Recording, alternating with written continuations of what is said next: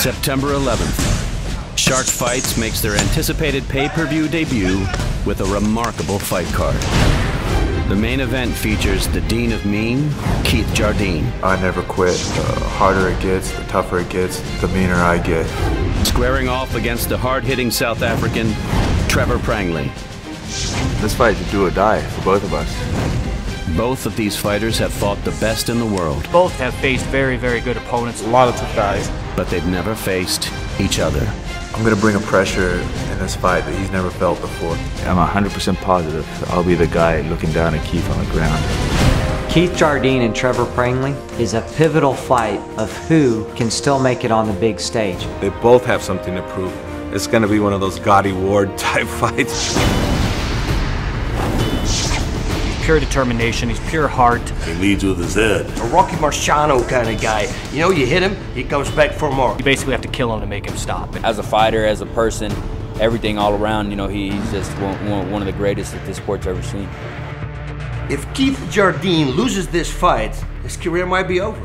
I owe it to myself, my coaches, my family, my fans, and there's no way I'm going to let these guys down.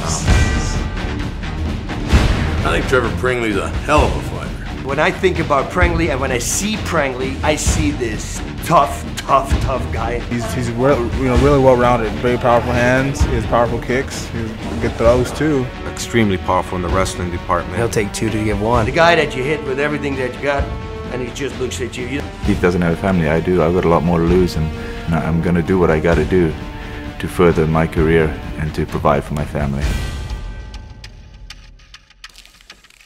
I've never really performed at my top level, so that's what this is about. I perform 90% of this fight, 90% of what I'm capable of. I dominate this fight. To fight someone like Jardine is very, very difficult because his style is so unorthodox, you can't figure it out. An awkward striker, people think, but it's actually by design because he's able to hit different angles and hurt people. He inflicts a lot of damage, he lands a lot of punches. It's a hard style to train for. We can't mimic him. Who else is like Keith Jardine? There's nobody else like him. There's no way. Well, Trevor's a great fighter. I've known him for tons of years. He's a great guy, and he's a great wrestler and a great kickboxer. He trains with a great team. I think that if I bring my best stand-up game, we're on equal ground. You know, we went from years of training him, trying to get him to technical, to just letting him just throw. Trevor's wrestling's really good. I believe I have the advantage on the ground.